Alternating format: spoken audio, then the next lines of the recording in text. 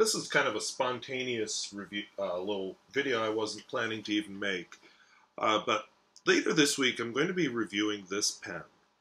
And I'm using a document camera, which you can just see off screen here. Now, you've seen other videos of mine where I totally failed with this thing and had horrible audio.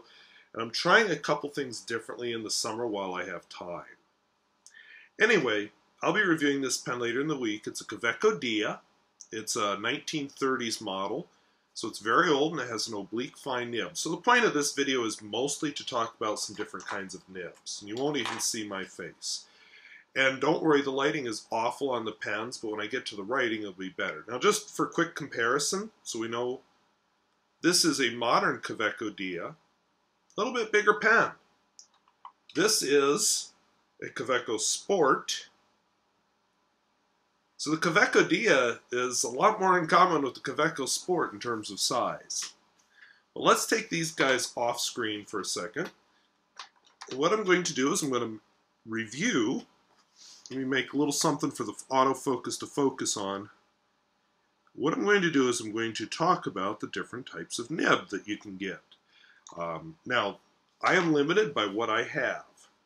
So I wrote the word focus here. The reason is I learned through the year of teaching with this document camera that it needs something to focus on, and then it's fine. So it's just focused on the word focus. As long as I don't do anything weird to the paper, we should be golden. Now I'm going to show you a couple of nibs first that have absolutely nothing to do with the Kaweco, but they help prove my point. This first nib I'm going to show you, because he's not going to leave a dot on the paper, this is a fine nib. And I can roll him around safely. Obviously it's from an Edison pen, but not in a pen at the moment. I do own an Edison, not an expensive one, but yeah. Anyway, you can see there's tipping material. That's pretty small, pretty rounded, makes a nice even line. Now there is also a broad nib. Yes, there's a medium and an extra fine, but I don't own those sizes in an Edison. Here's a broad nib, much thicker, just for comparison here. Yeah, definitely a lot thicker. A lot of tipping material. And then they have, now this one I have to be careful, this is what they call a stub nib. This guy actually is inked up because I was trying out an ink and that's actually what inspired me to do this video. So this is full of ink, so I'm probably going to leave marks. This is a stub nib, a 1.5 millimeter stub nib. So the result is, well, and also notice there's no tipping material. Most of your stubs do not have tipping material. Make of that what you will. And then I have the Kaweco Dia, which is an oblique fine. Now, look at this. Let me hold this parallel to the line here so you can really see it. Is there something wrong? Why, yes, there is. The tines are not even lengths. This is cut at about a 15-degree angle, and that's what makes it an oblique. So to get a taste for that, I have a couple of pens we're going to use. So I'm going to start with the regular Kaweco Sport, and we're going to write a little bit of fine writing. And I'm holding this at an awkward angle because I'm right under this document camera and it's not easy. So this guy, let's go on this line here. This is the fine. Not a lot of line variation. You know, my verticals, my horizontals are about the same. My diagonals are about the same. My swirly doodles are, you know, and it's shaky because, as I said, I'm trying to hold it under the camera, which is awkward. Now next, I'm going to whip out a broad. I do not have my broad Edison inked up without making a mess, so we'll go with my broad. Oh, actually, that's a really horrible example of a broad. Let's pretend I didn't almost do that. I have a broad here that's very stub-like. So this is a regular broad. It's a Schmidt nib and a Schmidt intrinsic. Like this pen a lot. So he's a broad. Ideally for this comparison, all the inks would be the same, but they're not. again, not a lot of line variation, and shaky because I'm holding it at a very awkward angle. I'll just point out, if I would have used this other broad, he is kind of stub-like. So that would have totally defeated my purpose. Okay, now, to show you what I mean by stub-like, this is a 1.5 millimeter stub. Oh, okay, not impressive. 1.5. Verticals are very thick. Horizontals are very thin. Diagonals are pretty much the same. This pen, I'm actually more likely to write with at a slight angle like this just because it's easier for me, but, you know, it is what it is.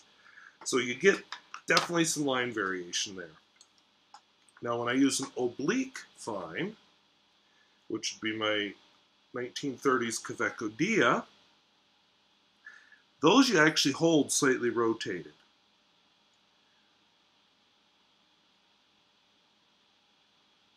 Oblique. Whoops, there's an E in oblique. Fine. Since this is the star, he can have two lines. So first of all, my vertical strokes. Horizontal strokes. Oh, they look about the same. Funny that. Diagonal, thick. Diagonal, thin. The result is, you end up, your thickest part of the lines are your ones that are in an angle. Now this pen also has the advantage of being a wet noodle. So when I write with it, I wish I had better light here, but whatever. I can actually get it open quite wide if I want to. But 1930s pens, I do not like to force. So we'll go without pressure. Again, the effect is subtle, but look where the line variation is. It's on the it's at the angled strokes, the diagonal strokes. So an oblique fine is just, it's hard to find oblique nibs. I don't know that I've run across them for sale. I know I've run across retailers that will grind them for you at an extra cost, but I haven't really run into a pen that has them for sale. So it was kind of fun for me to run into this oblique fine nib, especially one that is a wet noodle. So just to do a quick summary, and I'm just going to write this with, well, what the heck, let's use this pen that didn't get shown off. So just as a quick summary, with your typical nib, you've got your blob of tipping material, and then it's on the nib like this. So this is a normal nib, so you don't get a lot of line variation. Now with a stub, most of your stubs don't have the tipping material. But this gives a wide vertical stroke and a narrow horizontal stroke. Your oblique nibs, usually this is about a 15-degree angle. As far as I can tell, there is tipping material. And let's see, let's write a 15 in here. That's going to give you some line variation, but on the diagonals. Now there is another type of nib that I know that I own that I didn't think to ink up for this, but let's go with it. We also have the music nib, which would have two tines, and the one that I have, well, both of the ones that I have, because I own a Platinum and a Noodler's music nib, they'll have double slits, and they lay down a lot of ink. And again, they're going to have the wide vertical strokes and the narrow horizontal strokes. And they're designed for writing musical notes, so you can use your imagination. Now, there are other cuts. There's a left-handed oblique, a right-handed oblique. There is cursive italics, which are just sharper. There are architect's points.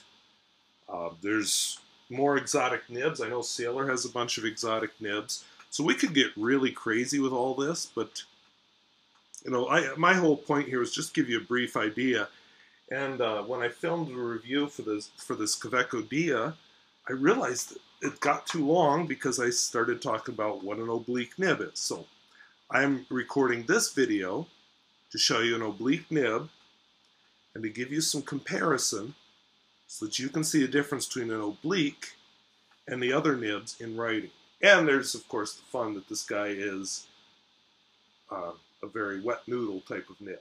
So I hope that was useful. It ran extra long, but I don't know, I think it was interesting. So this week, Kaweco Dia coming. Next week, we're going to be doing the goulet nibs.